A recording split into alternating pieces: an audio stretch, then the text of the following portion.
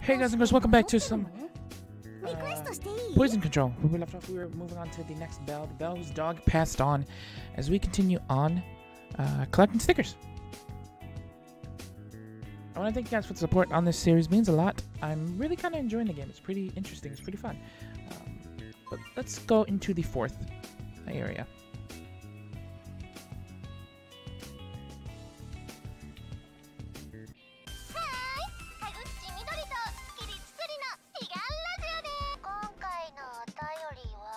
Comes from another little kid. It says she's 7. It's been an entire week since she died. I cried a long time ago.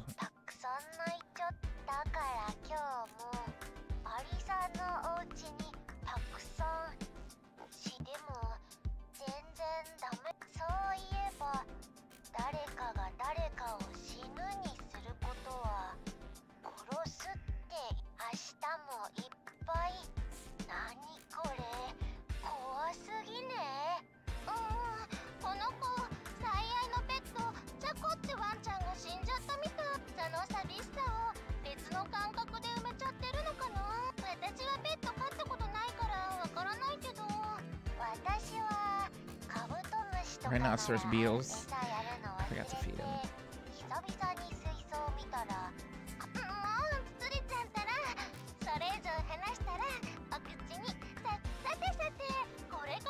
It appears the bell's murderous intentions have manifested into a whole slew of clashes.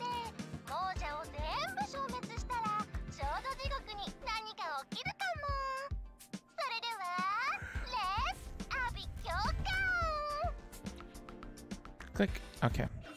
寂しいからって他の生き物をいじめるなんてひどい。この子はたっぷりお仕置きが必要だね。 We need to show her that's not okay.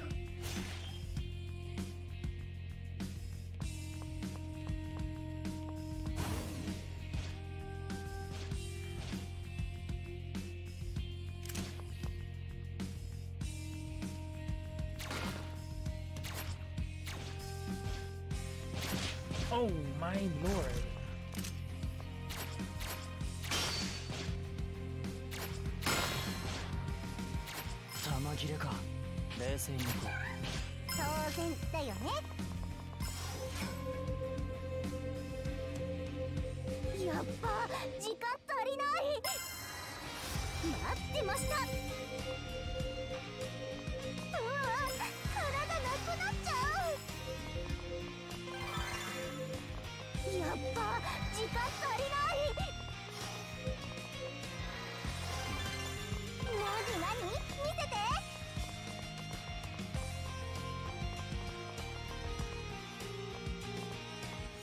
A lot of bell memories here. Mommy, why are you putting chocolate in the fire? It's hot in here. You still don't get it, do you? I was thinking, chocolate's already gone. When living things die, they turn into spirits and go to heaven. Once that happens, they stop feeling anything, Kate included. Really, chocolate doesn't feel hot anymore? This is the same as my storybook that if heaven gets full of spirits, they all get to come back there. Sure, whatever you say, sweetie. Stop crying already. Oh. Kate won't clash up. So that's why she's killing things?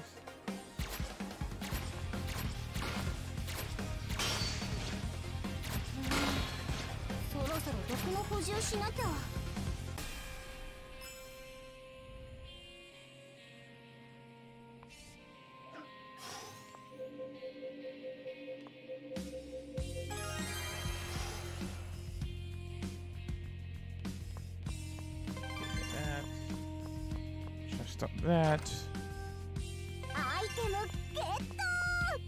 Interesting.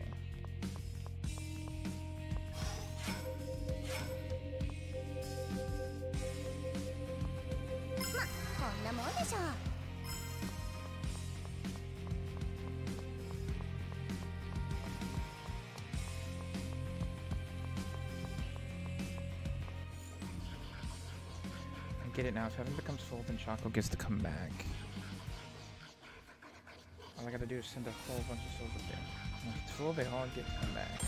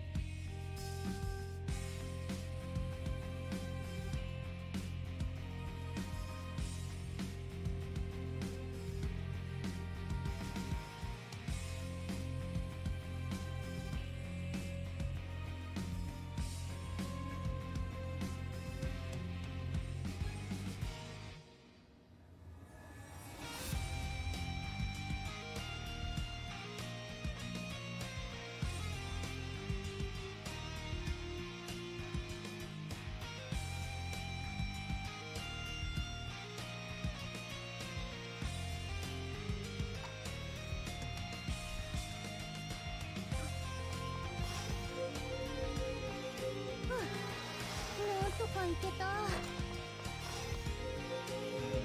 Gimme. なんとかいけた。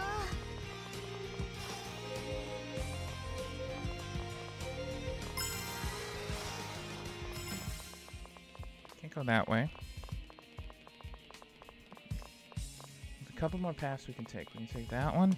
There's another soul here.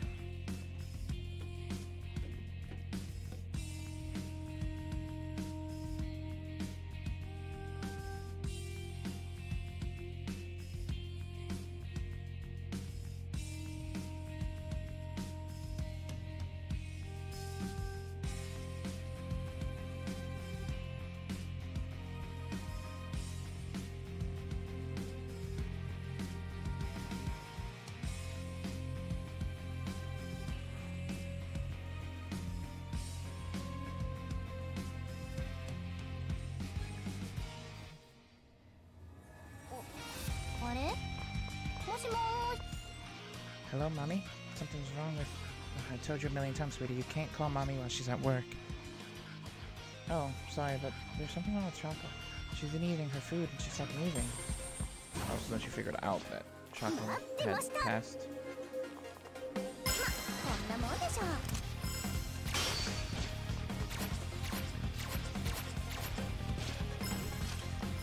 Death for all. Bell's memory.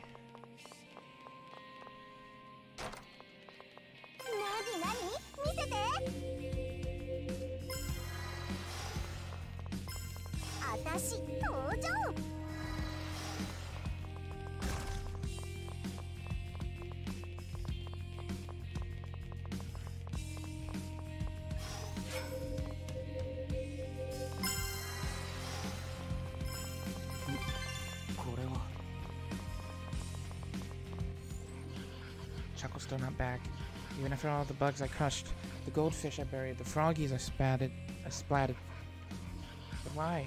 Does it have to be a bigger soul? One big enough to fill heaven up all the way? Maybe a cat? Or all of my friends? Oh, I know. Mommy's bigger than all of them. She did not kill her mom. Just have Mommy turn into a spirit for me. And she can bring Choco back. No.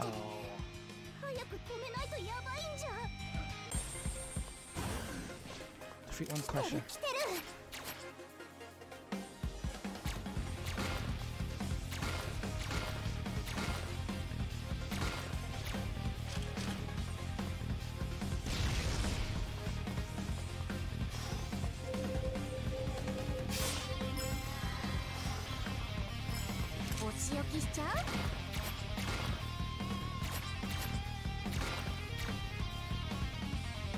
Come on, you bastard.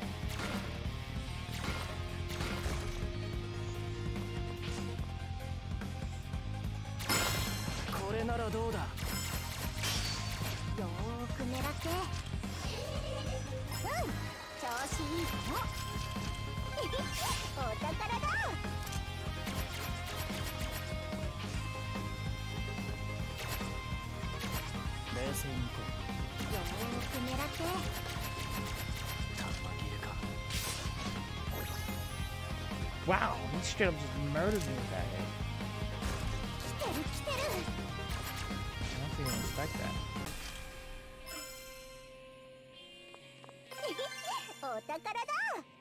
Oh, there's the doggy.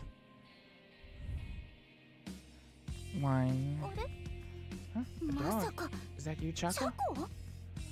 Woof.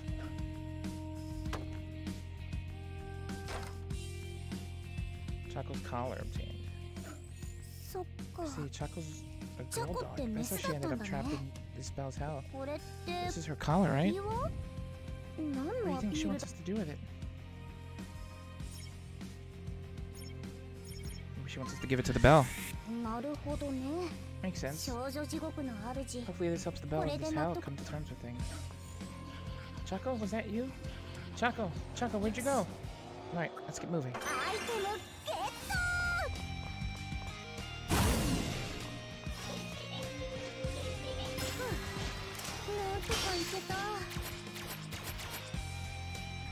Get up. Oh my god.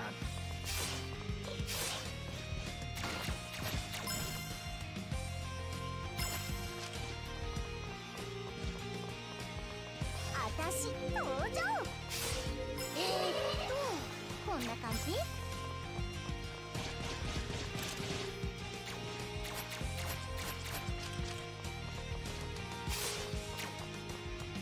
Oh, thanks, so you bastard. Give me all of these.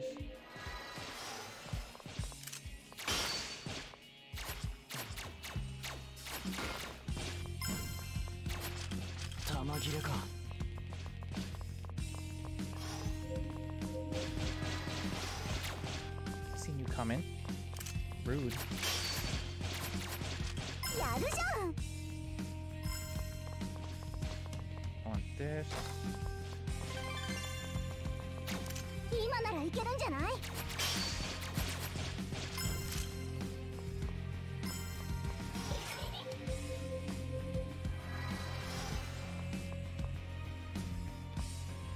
やったー、私の出番。や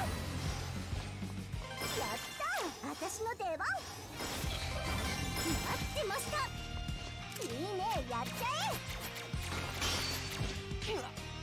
What the heck, dude? よーく狙って。 Hit me from behind like that. So rude. Hurry up, charge.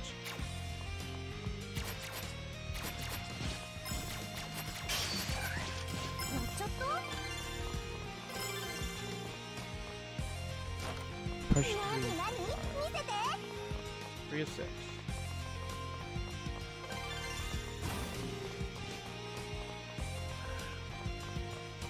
仕方ないなあ。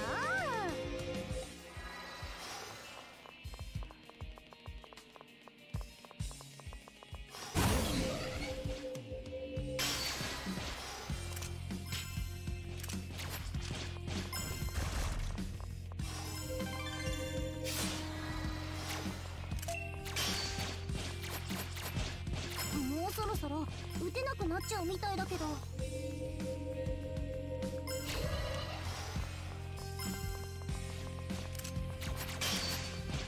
やるじゃん。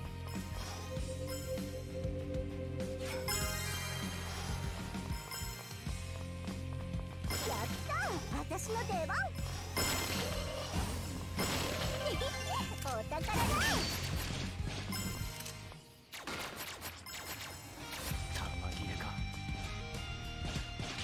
Ow! Stop, please. Kill me. That's something I need right now. I can charge.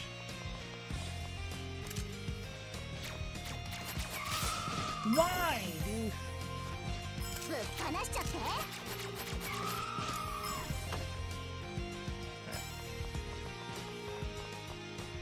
私登場。 One more. これは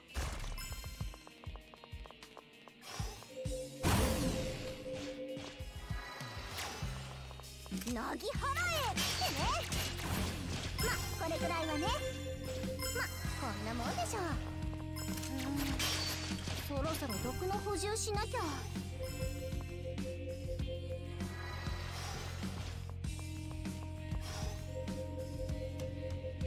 こんなもんでしょ。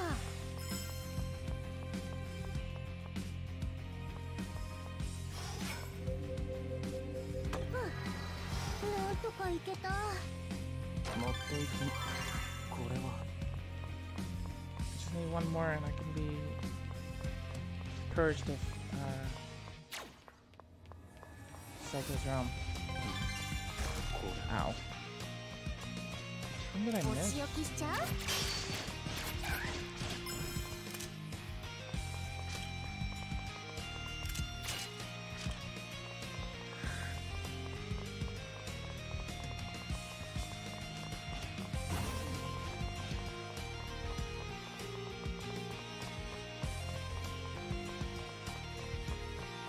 いいね、やっちゃえ。 It's kind of effed up though that she's just basically been murdering animals. Like she's misguided, but that's messed. やった私の出番。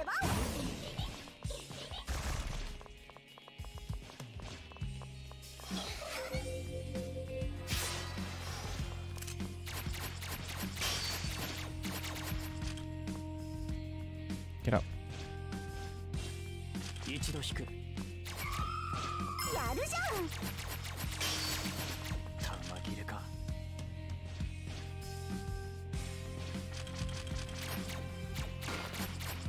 ま、これくらいはね。 You did it. Huh? Who are you? Where's Choco? あのね、 Listen, シャコは Choco, もう she's 帰って gone こ for れな good. い。死んだ人って Most of the time when someone 普 dies, 通は戻ってこない that's it for んだ them. よ。 There's no coming back. No. もちろん、君が That 殺 goes しち for ゃった all the 子も things 帰 you've って killed こ so な far い。 too. So you're だ going か to ら have to ほ stop. ら、 Here, take this. Choco's collar. Choco. 君が心配で She's worried about you. 天 And 国 as どこ long ろ as か she ど is, こにも行け she なく can't な go ってる。 anywhere. Least of all to heaven. 悲しそうだったよ。 She seems so sad too.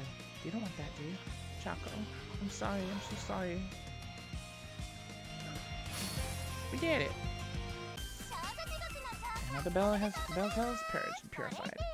Hopefully this bell realizes her wicked ways and has a change of heart back in the mortal realm.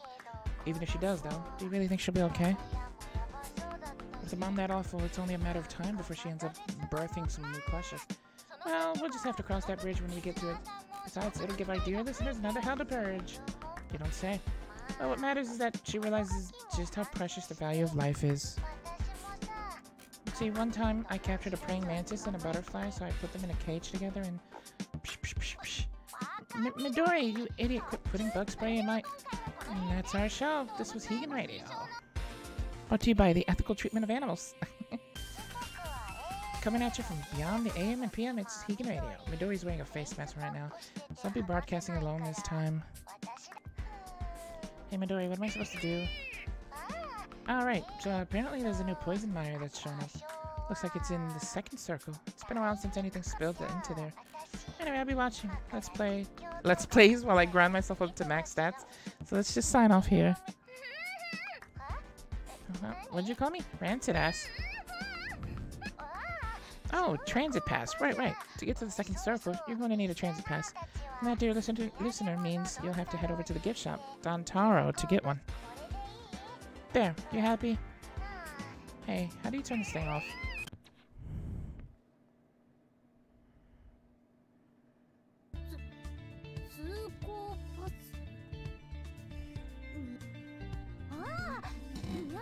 There's the Dontaro place. 電波塔の近くにあるショップっていうか通行パスとかあるかね。地獄ってね、種類と深さによって区画分けされてるんだ。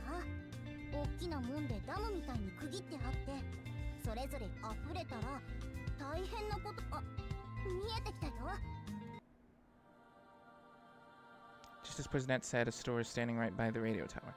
Though perhaps standing isn't quite the right word. Yikes, this place is one hot mess. Excuse me, is anyone there? Oh, God. Oh, look at the bounce. Oh.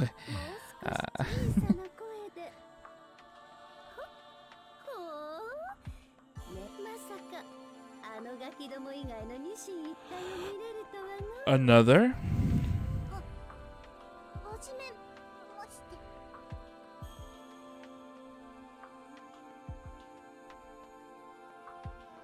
A deep blush spreads through Poisonette's face as her gaze fixes itself on the woman's endowment. I can hear Poisonette's voice echo, bigger than the planet in the back of my head. But I would say they probably aren't as big as the Earth itself, even if you put them together. Welcome and thank you for coming. My name is Dorami Mitogawa. As you can see, I'm an Oni. So, what brings you? A transit pass. A transit pass. Ah, transit pass. Now where did I put those? Dorami crouches then, and they're riffling through the shelves. Her assets end up facing toward us, looking very voluptuous indeed. I can hear Poisonette's voice echo, bigger than the universe in the back of my head. But I wouldn't say they probably aren't as big as the observed contents of space and time. Here it is. There you go. Thanks, Miss Mitogawa.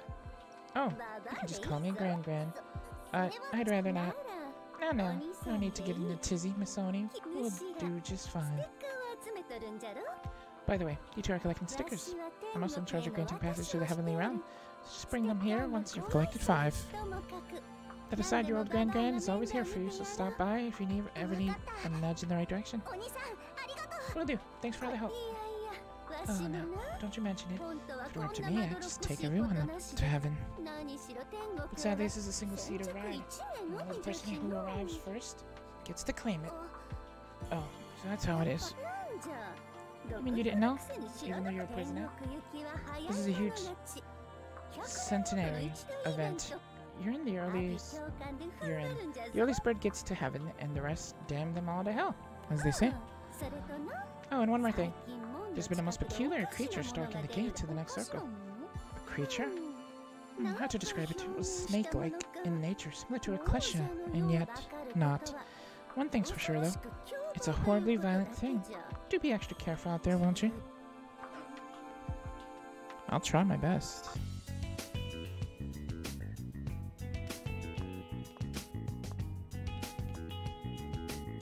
Okay, so we get passage there.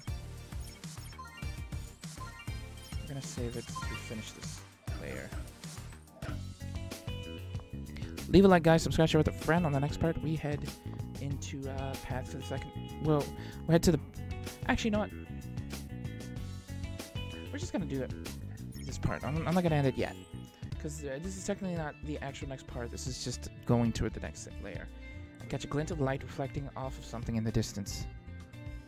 Straining my eyes, I spot a wall bathed in the half light of dust as if covered in blood. There it is! Not a bad view from here, huh? And it gets even bigger. My, but isn't this red sky just gorgeous? Huh? Who in the black poisonette? The wind cracks a smile in response to our confusion. Her beguiling expression was like being caressed by an invisible hand, yet shrouded in a foreboding veil. You going on ahead? I wouldn't if I were you. See, there's this dreadfully long snake coiled up by the gates at Naga, and it smells something awful. You're better off staying away. So it's a stinky snake? That's right, like a rotten... Well, I do declare, your scent is simply divine. Hey, hands, nose off, this one here's mine. But I can't say I care as much for you, little lady. You're stubborn, deceitful, emotional with a loathsome stench besides. Prisonette finds herself at a loss of words against the sudden stream of verbal abuse. I stayed in front of Prisonette without a second thought in an attempt to hide her increasingly crestfallen face. Oh, is it me you're scowling at? So you hate me already? Well, I'm hurt. I'll just see myself out then. Best of luck. Wait, the kleshas will get you if you go. Thank you kindly, but I can take care of myself. There she goes. What was up with that chick? Was she really a Poisonette even? I didn't see a soulmate around. Maybe she's just a living being. Stubborn, deceitful, and emotional. Huh? What'd she have to go and roast me like that for? What did half of that even mean? She's giving me a whole personality profile. And I still don't even know who I am. Oh well, never mind. Come on, let's go. The gate should be up ahead.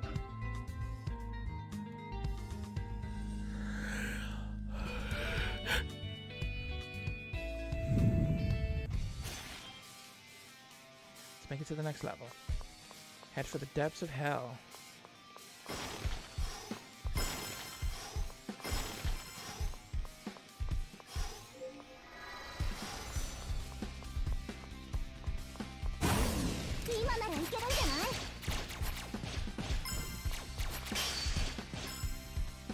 Charge it, charge it, charge it, charge it.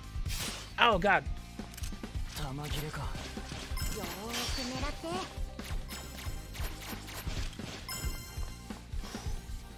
This is a big one. Can I shoot it?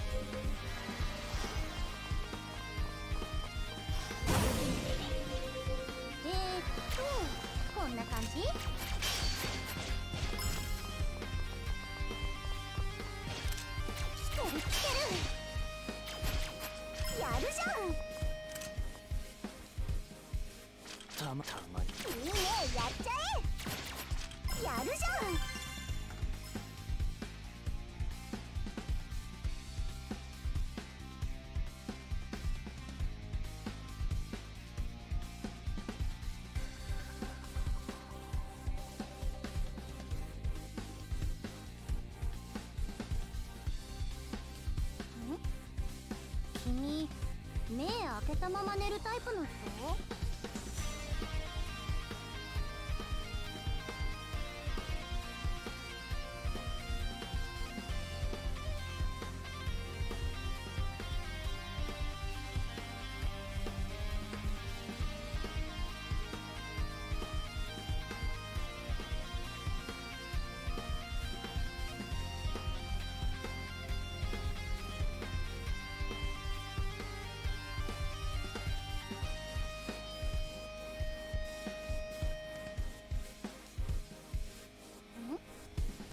君、目開けたまま寝るタイプの人？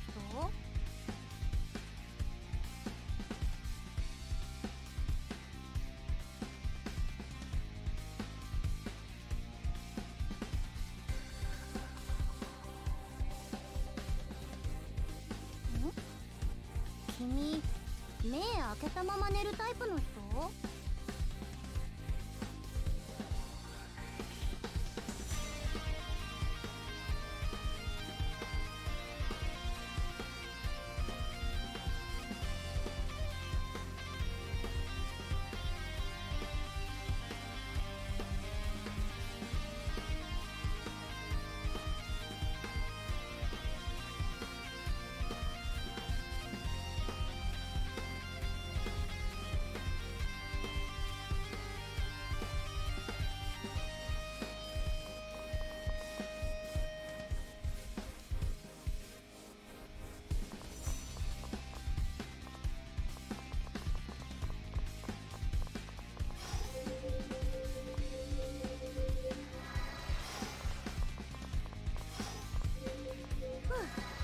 なんとかいけた。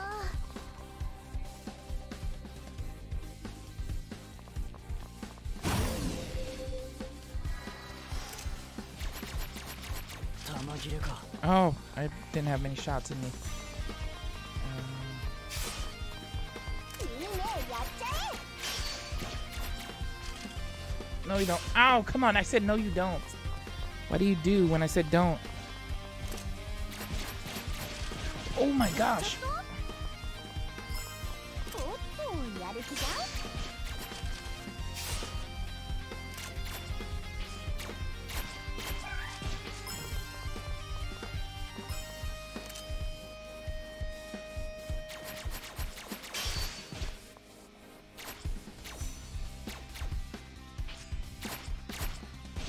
これならどうだ。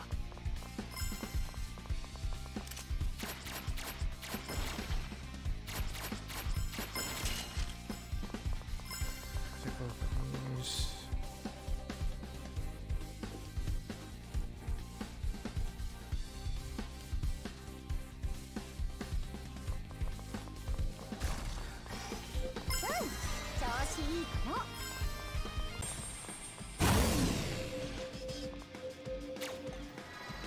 おっと、やる気じゃん。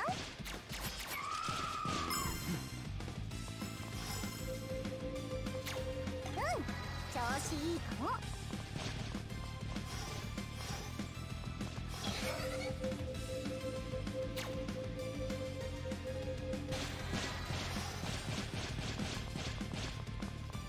お仕置きしちゃう？待ってました。なぎ払えってね。 Take him out. Pop these off. 9. こんな感じ？ You go away. 90. I'll take that. Get rid of those. 調子いいかも。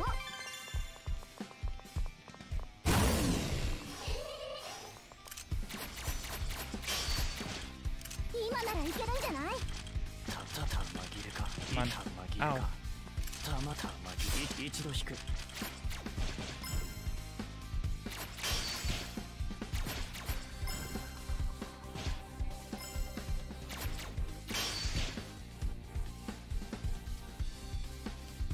You're gonna die. You're gonna die.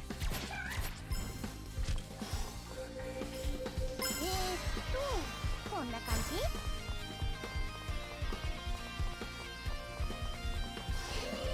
ま、こんなもんでしょう。狙って。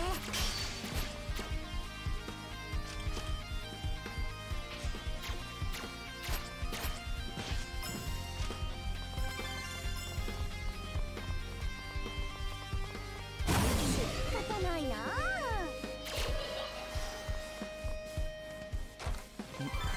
これは。いいね、やっちゃえ。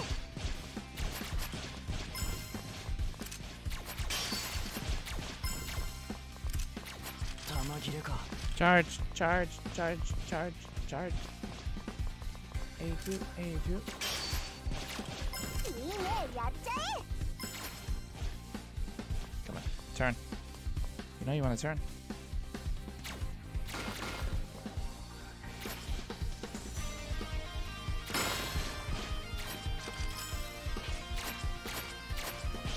当然だよね。なんとかいけた。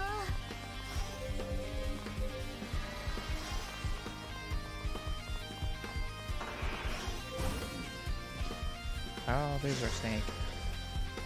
Okay. 嘘でしょ。 That's the snake? No one told us it would be this big. Ugh, so shapely. I don't know if I can do this. You think maybe this thing is our Clutcher Slasher from way back when? Ah, it's moving. Alright, boss fight. Let's do this. Oh my gosh, that hurt really badly. Wait, what is that? Hello. 今ならいけるんじゃない？ My dude.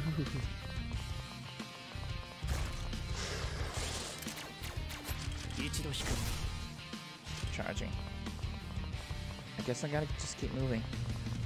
お仕置きしちゃう？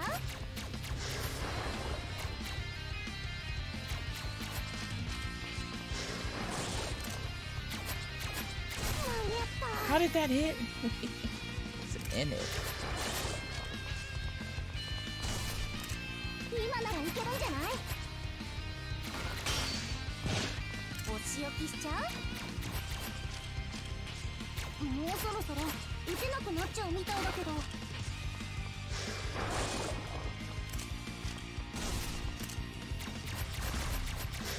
うそろそろ打てなくなっちゃうみたいだけど。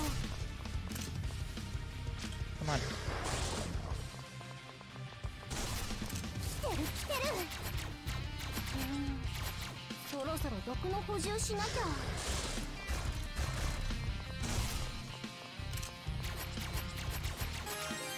Got him.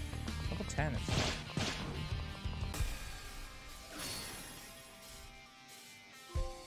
That's our way through to the next layer.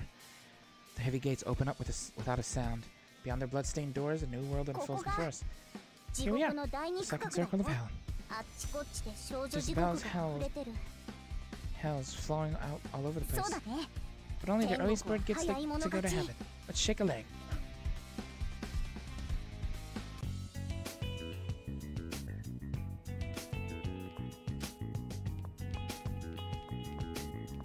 Oh, here we go. Okay, so this is the area we unlocked. So I am gonna end here. Now, the bell with her mind in the gutter. A hell of engrossing fantasies aroused by a book and spread throughout the net. Oh, so this is our next one. On the next part, we will tackle that. Leave a like, guys. Subscribe. これは Share with a friend. And I will see you then.